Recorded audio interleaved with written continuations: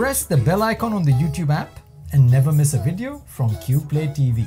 I feel very responsible for the fact that both Hardik and Rahul are going through what they are.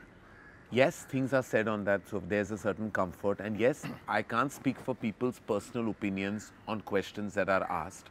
And maybe sometimes the casual nature of the show, the irreverent nature of the show lends itself to certain responses that may or may not agree with the fabric of our country. And I am completely in support for the opinions that came out as a result of that, because things were said that may have been or were inappropriate. I would take complete blame that the show is mine, it's my responsibility, and I feel really bad every day. I want to also add that I ask the same questions to the women as well, to rank men.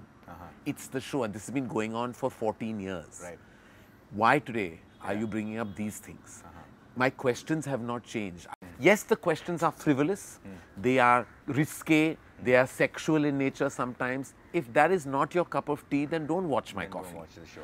I am a very strong feminist. I am somebody who believes in the power of women, and I would never in my own capacity knowingly upset or offend women by the nature of anything I do.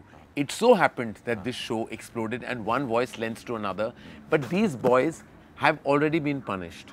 They're both very talented, exceptional forces in the world of cricket, and I really believe that they have paid their price for what is said, and I carry the burden of this, and it's impacted the show, but my show does not matter. It's one thing I do. Their careers matter.